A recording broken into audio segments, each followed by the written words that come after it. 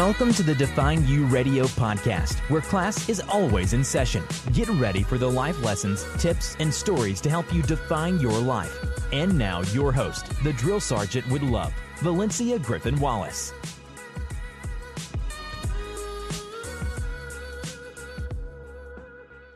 Kings and queens, it's your girl, Valencia Griffin-Wallace, and welcome to a DefineURadio Facebook Live edition pop-up. So when you get here, go ahead and say, hey, hopefully y'all can hear me. So I'm just going to wait a moment before I get started because I think this is a very important topic for women and men who, having to deal with being motherless on Mother's Day. So I'm going to wait a moment. And when you get here, go ahead and say, hey, boo. Awesome. Thank y'all so much. Make sure you like, love, and share the video. So first of all, my name is Valencia Griffin-Wallace, and I almost blogged about this today, but I felt it was a very important topic. Hey, hun, thank you guys so much for joining me. Like I said, I almost blogged about this today because it's a very important topic, and a lot of people have asked me this being motherless on Mother's Day. So I'm going to just be honest. So for those of you guys that don't know, and like I said, make sure you like, love, share the video and say, hey, boo, I have to throw that in there. So just a little bit about my story. In case you don't know, my mom was a drug addict and she was murdered when I was 17. And now I am 42. So that's a whole lot of motherless Mother's Days. But I think a lot of times people may take motherless to mean like your mother has died. But if you have a mom that you have cared for, if you're, adopted and maybe don't know your mom, if you have a mom that doesn't like to deal with you, these are all things that can make you be motherless. And Mother's Day, so I want to tell you guys that too. And you can find out more about that story in my book, Motherless Child, which if you go to the website, valenciagwallace.com, you could connect with me, inbox me if you are interested in that book. I know a lot of the people watching and listening have read Motherless Child, and I appreciate you guys' support. So I just wanted to define motherless to you guys. And if you could drop in the comments what motherless means to you, or if you're dealing with something like that. I don't want to expose anybody or anything like that. And everybody has to embrace their own truth. Because I'm going to be honest, before my mom died, we did not have a mother-daughter relationship. Addiction took that away from me, and we were more like friends. Or I was more like the parent. So after losing her, I was angry and went through a whole series of emotions. But when I became a mom, I was 20.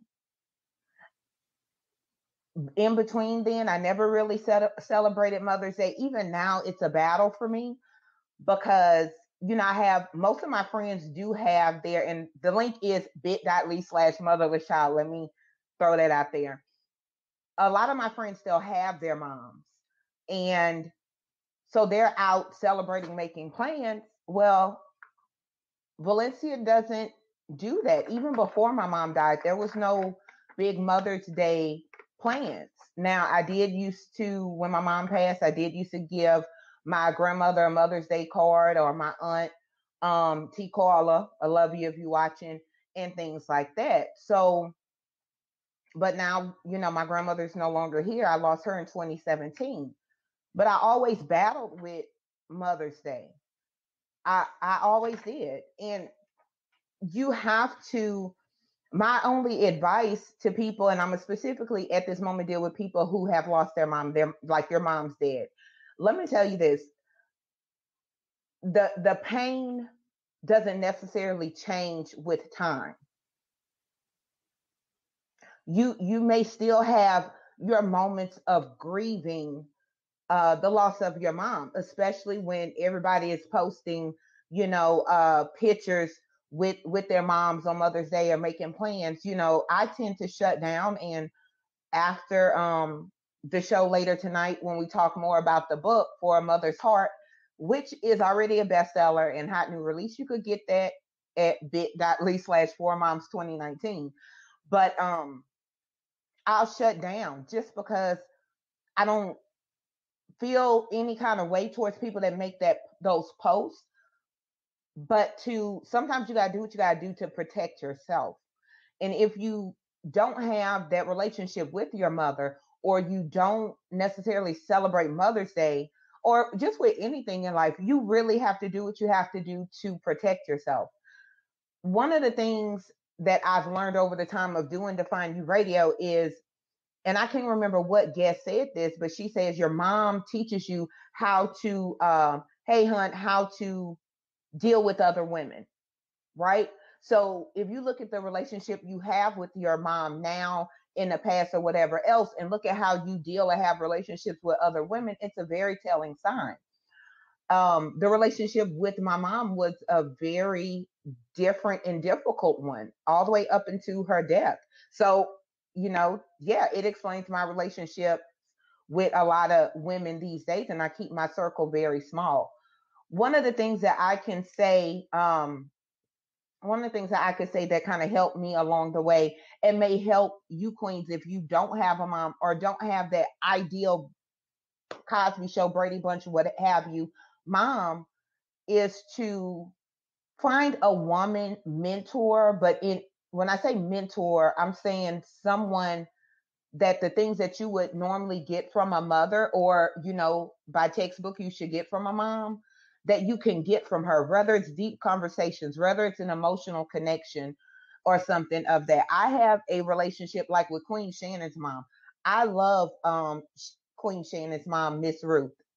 I love her. And she gives me, when I'm around her, she gives me a very, like, a motherly vibe. And there's very few women, Minister Teresa, who I love. There's few women in my life who I could pull from a somewhat mothering relationship, if that makes sense. And that works for me. That may not be what works for you, or you may not have that person in your life. But I'm just telling you what has worked for me. I'm not a psychologist, so maybe at this time I should say a disclaimer, but what I am is a woman who lost her mom in a horrific way. And even when my mom wasn't alive, we really didn't have that relationship. And since I get asked that question often, I felt like I would address it, because I'm not the only one who don't really celebrate Mother's Day, or, Mother's Day has some sort of feeling behind it to you.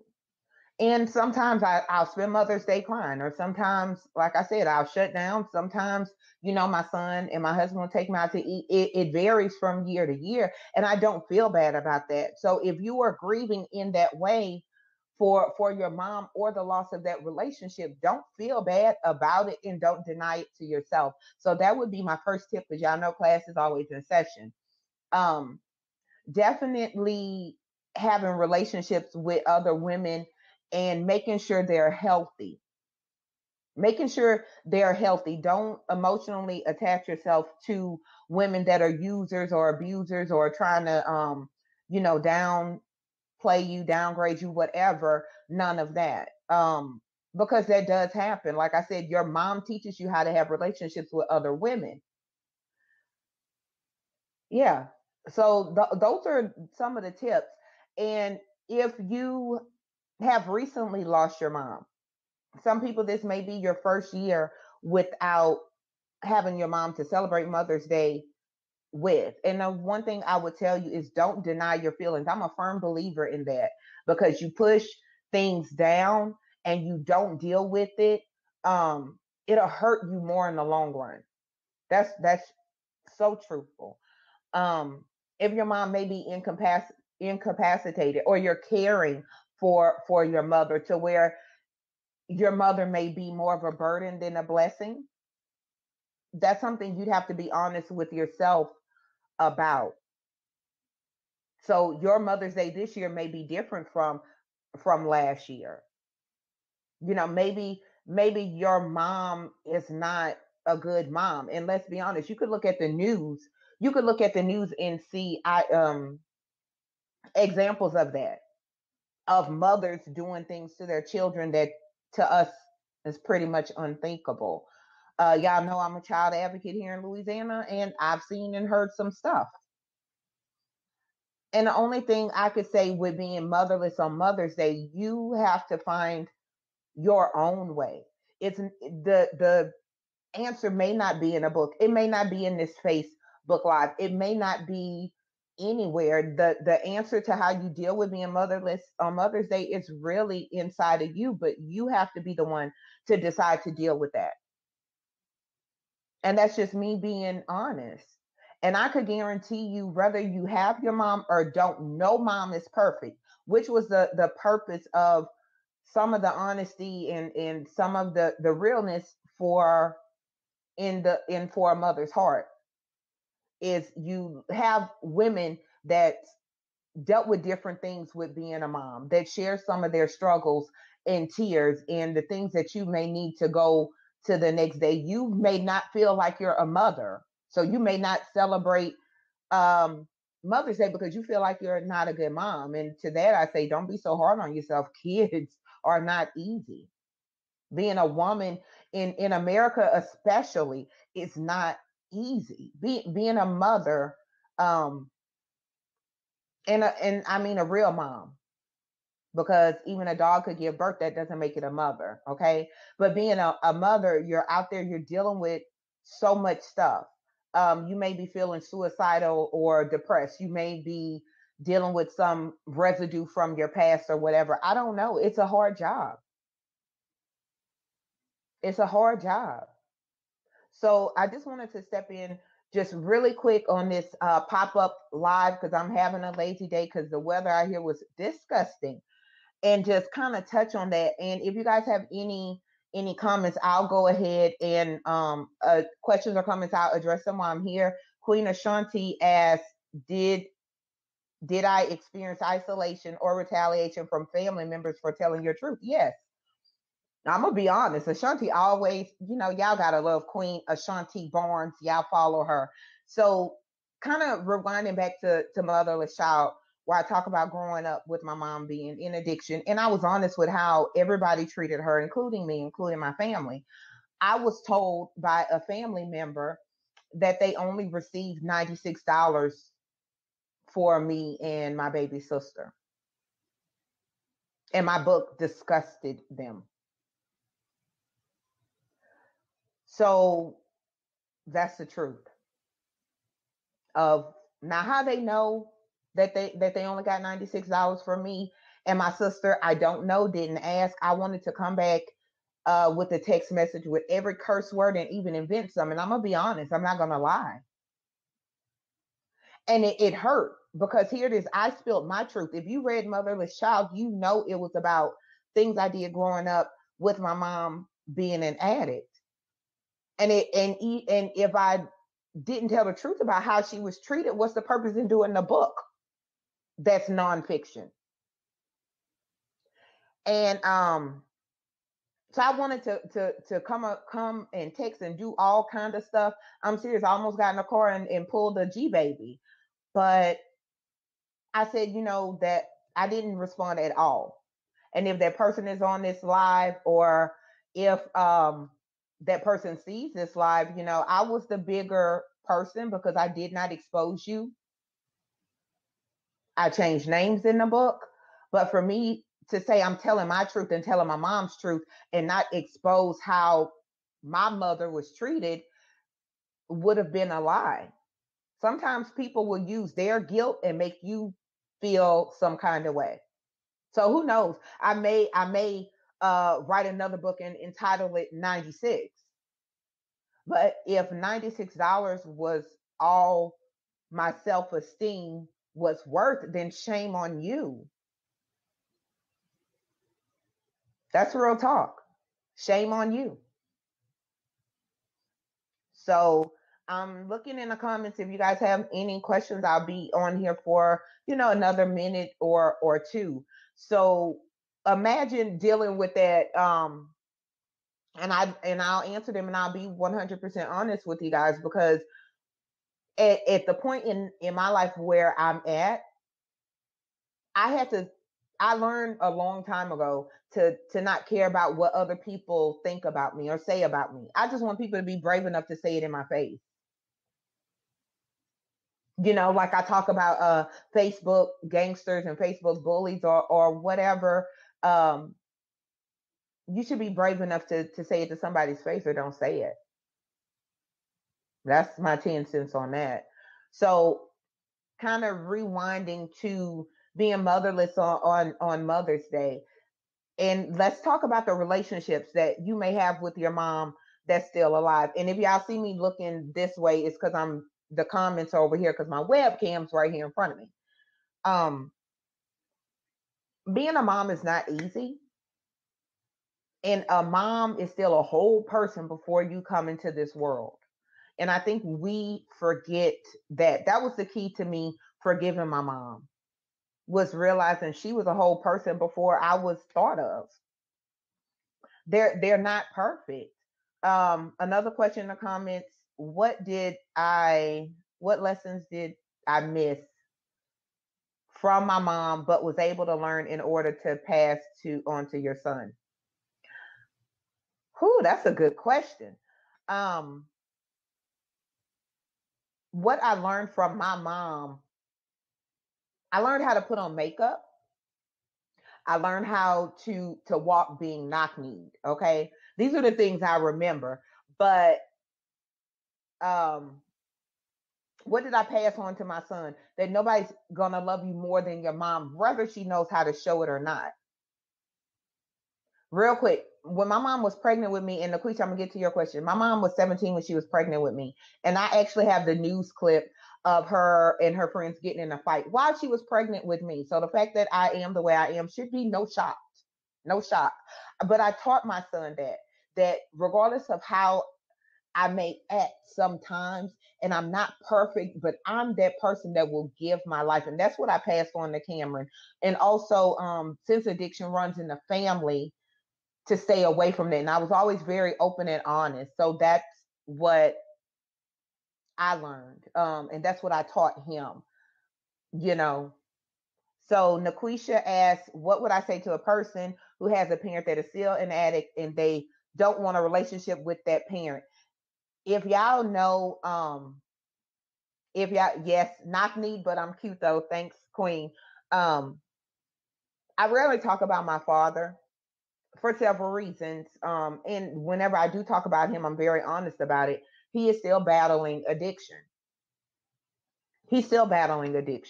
And I battle with having a relationship with him. So I'm gonna kind of do 2-in-1, because whether or not I do a how to deal with being fatherless on Father's Day, and my father is still living, that's a whole other thing. Sometimes I don't want to deal with him, and then I feel bad for that. But the one thing I would say, and I'm gonna be 100, if he died, I would feel even worse. And it's a battle every day. So the one thing I would say, try if you can to look past the addiction, right? Try to think about X stories, X people you know. Hey, who was my mom or who was my dad before they became an addict? Because they weren't born addicts. A lot of times, and I'm not an addiction counselor, I just only could tell you my personal experience with having parents dealing with addiction. And your parents could not have substance abuse, but other addiction issues, right? It's a reason why people would rather do drugs or alcohol versus dealing with life. And I've said this before: if I had the tolerance to do drugs, I probably would be a drug addict. But not me now. Me in the back. In my past, because it's easier to not deal with stuff than to deal with it. That's why one of my tips that I would leave y'all with, definitely on Mother's Day, is to deal with it. Deal with your mom may not be perfect. Deal with your mom may be crap. Deal with your mom, the fact that your mom may be dead. just deal with it. You can't go back and ask for another mother. Ashanti asked, do I consider myself a fatherless child? Definitely. Definitely. And like I said, one day I am going to write that book about my dad, but there's parts of me that's waiting on him to forgive himself and to heal.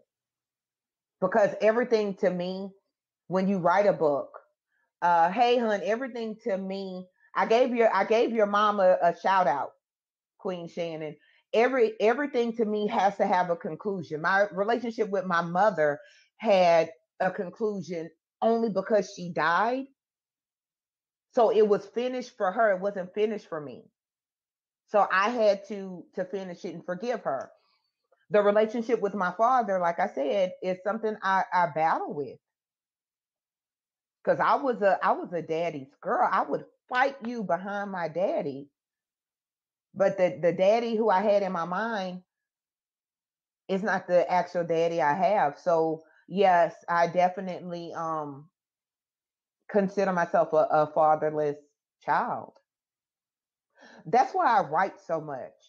And that's one of the reasons why I said I'm gonna publish at least one book a year until the day I die. That was the gift from both of my parents. So it kind of brings it back to, like, if you don't have a perfect relationship with your parents, for instance, there is something that they pass through their very DNA that was worth it. You know, my mom was a writer. My dad was a very creative person. So I do what I do because of them, even though they were, crap parents. You can always find something good, even if it's like this little. You can always find something good in the worst places, and the worst place may be in your parents. If you're motherless, like, your parents, your mom's died, um, spend time thinking about the good things. Like I said, my mom was a drug addict the majority of her life, um, that I was here for, if that makes sense. But I remember watching her burning eyeliner. Thank God, we got better eyeliner today. But I remember watching her burn eyeliner, the wood eyeliner, and put it on her eyes. I remember her saying, you knock me, so I'm gonna have to teach you how to walk cute. I remember that. I mean, I have too many good memories, but they're still there. So even if you have that one or two, it's still there. You hang on to that one good. It may be a whole lot of negative. I don't think about, the time I bust up in the crack house because I hadn't seen my mom for weeks and I wanted to see her. I bust up in the whole crack house. I don't think about that. I think about it and laugh now, but I'm at a different place. So the one good memory you have, and it may be from when you were 2 or 3. It may be from when you are, or 2, 2, 3, or whatever. And let's say you don't have no memories at all. Let's say you were adopted or your parents passed you off, you never knew. At least they gave you birth. If you don't have nothing else to hang on to, hang on to that. Look up the what you call it, the stats of abortion. You could have been aborted. These are facts. But apparently the mother, good, bad, or indifferent, said, okay, can't deal with this kid. I may not love this kid enough to take care of them, but I love this kid enough to give them life. That fact alone, I could drop the mic and walk away. Oh, look at my husband. What is the best gift a mother wife could get? You're so crazy. We'll talk about that when I get off of here. I just want office stuff. Okay, I just want stuff in my office, and that's what I want for Mother's Day. Yeah, don't encourage him. Don't encourage Mr. Wallace's foolishness. Um, So that's all I have to say. I will wait a minute or two to see if anybody has any other questions. I'm not an expert with dealing with your feelings. I'm just a real woman who is 42 and who lost their mom when they were 17. So I have a lot more real experience than most. And I'm honest about it. People don't want to be honest, or they'll tell you get over it or whatever else, but that's not reality. That's not. It's a hard thing, and like I said, if you connected with me on social media, most likely I'll be shut down for the weekend because I have to process it and deal with it my own way, even after all this time. So I'm gonna rewind the tips. And my husband just came home, y'all. He is so disrespectful. He is so very disrespectful. But just to kind of rewind the tips, my number one tip with being motherless on Mother's Day or for fatherless on Father's Day, I may or may not deal with that then. Is to just deal with it. Don't deny it. Don't feel bad about it. Don't feel guilty. It is what it is. Deal with it. Your mom may be dead. She may be incapacitated. She may suck. Just deal with it. Number two, close relationships. Find, your connection with women that may have motherly qualities and be mindful of that. So your and friendships, the people you connect with, your friends' moms. Like I said, I love Shannon's mom. Those things do help. They help. But at the end of the day, you are a motherless child. Claim it. Don't be ashamed of it. Don't feel bad about it. Don't feel like it's just you. If you need to cry on Mother's Day, if you need to go hit a punching bag, if you need to go run a couple of miles like Rocky, do what you need to do. Is it fair? No. It freaking sucks. But it is what it is. What else? I think that was it. That was all I had to say. I hope you guys have enjoyed it. I hope you guys have supported the movement of moms that said, you know what? They don't give you a manual when you leave the hospital. So let's just kind of break this thing down that'll keep you going.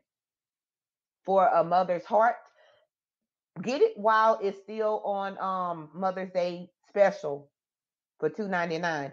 The link for that is bit.ly/4moms2019. You can follow me on social media or whatever, connect with me, whatever. Y'all know I give it to you straight because guess what?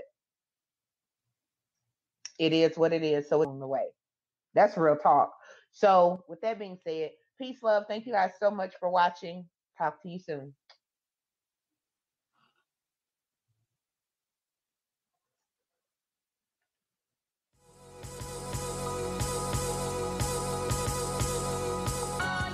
Thank you for listening. Connect with the show at the Define You Facebook. Until next time, remember your past doesn't define you. It gives you definition, and what you do with that is up to you.